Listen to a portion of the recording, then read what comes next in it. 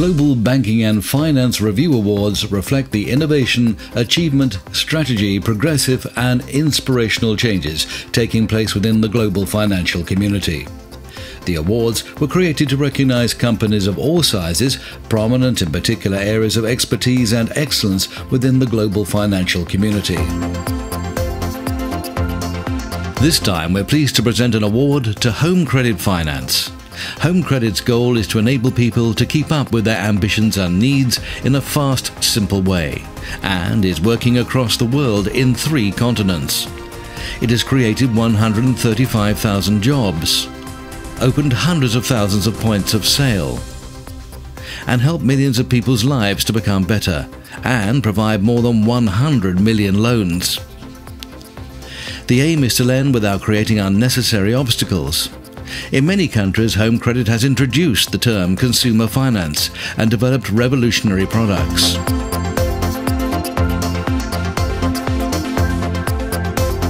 Home Credit has enabled people to connect with their families as well as the whole world, and to help others find the means for transport and commerce. Home Credit's philosophy is to build a better life. Global Banking and Finance is pleased to be able to present Home Credit an award for Best Consumer Finance Company China 2017. Recently, Mel Carvil, a member of the board of directors, visited our London studios and received the award from Global Banking's Rabia Madha. Later, he spoke with me about the success of the company. Mel, welcome to London, and indeed congratulations on the award from Global Banking and Finance Review. Thank you very much. It's a great pleasure to be here and a great honour to have won the award.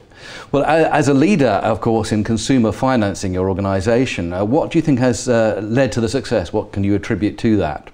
Well, I think it's because we're a customer-centric organisation, so we organise everything we do around the needs of the Chinese consumer. So the type of products we offer, the way we offer them, and we are able to service 70 million people globally, and in China 37 million since our initiation in the country. Well, consumer finance, of course, is a growth industry in China. What do you think the driving forces are behind that? So it's a new industry. It's been going only a few years. China obviously is an enormous country, and if we look at the penetration of debt, the household to GDP ratio in China is about 44%, and that's half what it is in the United States. So we're really at the beginning of the story. There's a long way to go. If we think about, for example, the evolution of consumer finance in the United States, at a time that the US was becoming a more consumer-oriented economy and was urbanizing, similar things that are happening in China right now, more than 50% of household goods and indeed cars were financed by consumer finance. And in China, that number's much, much smaller, maybe a fifth of that today. So there's an enormous scope for growth.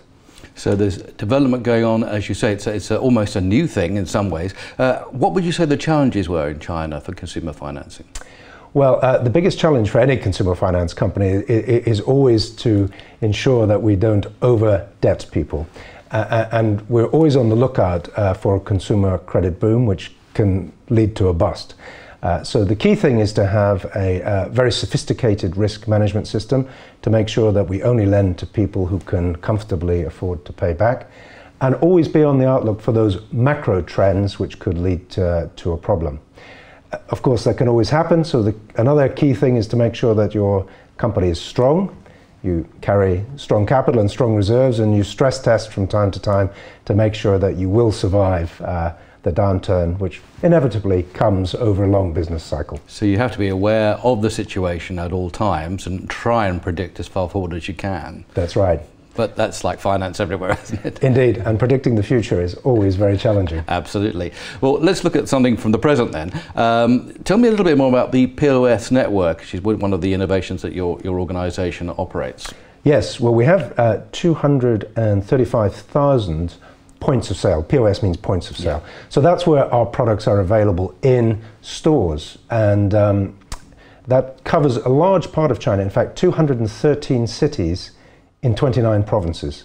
And it's at those points of sale that you can get a loan to finance something, be it a mobile phone, a refrigerator, or a television, or whatever. And those points of sale are available in stores. So the big stores like Suning and Dishitong, but also in the mom and pop stores that are in the smaller parts of the cities and also in the smaller towns. So how does it actually benefit consumers and indeed retailers? Well, from a consumer point of view, you can have the product sooner than you might otherwise be able to have it. It's available almost everywhere. So it's very convenient. From the producer of a good and the retailer of a good, they are able to sell more because consumers are able to afford it sooner than they would otherwise be able to do. So it's a big plus for the retailer. When it comes to consumers, obviously there are always those nervous moments about what decisions they should take about financing. What advice do you actually have for consumers over financing? Well, the most obvious piece of advice I would give is never take on an obligation that you can't afford. And to be able to do that, you must have some basic financial education. So you must understand how to do the family budget. And that's a hugely important thing. Actually, something that we do quite a lot with our consumers. We teach them about financial literacy, and we help them when they're thinking about taking a loan to ensure that they are able to pay it back. We also do something else, which is pretty unique, and that is we have a cooling off period in China. That's not required by law, but we offer it. And it means that the consumer, if they change their mind within 14 days, can cancel the loan at no cost. So maybe if someone's a little bit overexcited about the latest TV and they enter into an arrangement that they really shouldn't have done and they reflect on it, with us, you can cancel that within the 14 days. So it's a nice safeguard, obviously. Yes. What kind of loans do you actually offer consumers? So we offer a range of different loans. We offer these point of sale loans.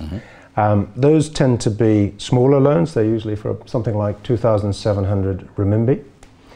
We also offer cash loans, which are not tied to a specific good at the time, and those are on average much larger, about 14,000 renminbi, and those are usually used for things like household redecoration, education, those sort of things. And these loans that we offer are available both in store, but also online. So if you're an online consumer, you can do it all through the internet. And most importantly, these loans are paperless.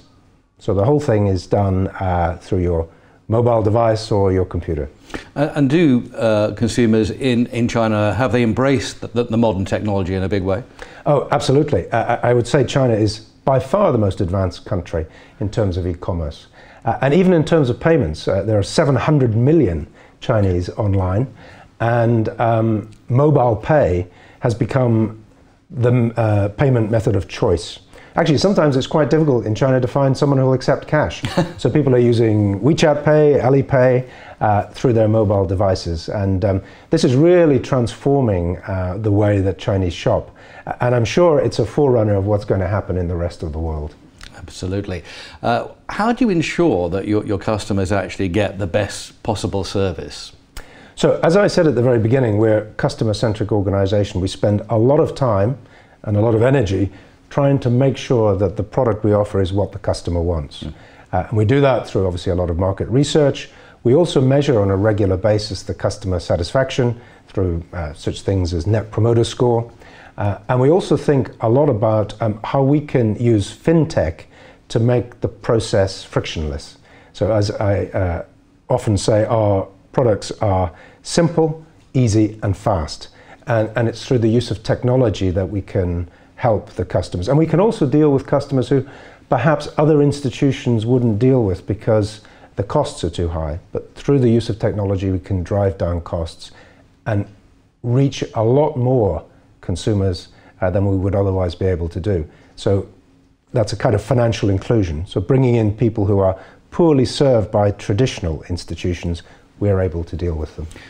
I'm glad you mentioned that point, because obviously, as you say, China has embraced modern day electronic financing in a big way. But obviously, I know as an organisation, you're very committed to financial literacy. How do you go about ensuring that actually operates successfully? So that's right. In fact, I mean, the whole world has become very aware of the need for financial literacy training for the population. In fact, it's a It's a G20 program. So China has embraced that, and we have been helping the Chinese government and also doing our own activities as a good corporate citizen to spread financial education. And we do that in a number of ways. We run seminars all over China, free seminars for anyone who'd like to come along. We also produce some books on basic financial education, some cartoons, and we have some online tools to help people understand how to manage their financial issues. We've also partnered with the People's Bank of China to help them in some of their poverty alleviation programs, sponsoring financial education in rural villages. So a whole range of things, but really all about helping people to manage their money better. So given that situation, what would you see as being the future for online financing in China? So it's undoubtedly the case that people are buying more and more online.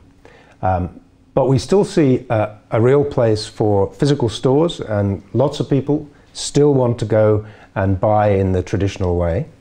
But what's emerging is a kind of hybrid. So lots of people want all the benefits of online purchasing, but they'd actually like to see the good first. So, a simple example with a television, you probably want to look at the quality of the picture before you buy it.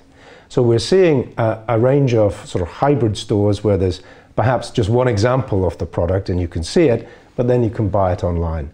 So I think the future of financing is going to be online, offline and hybrid. So we have to make sure that we're able to provide our services through all those channels. And we can do that right now, but we're obviously going to have to keep up to date with the evolution of the marketplace. So exciting times ahead, and congratulations once again on the award. Thank you so much for coming to London and talking to us today. Thank you.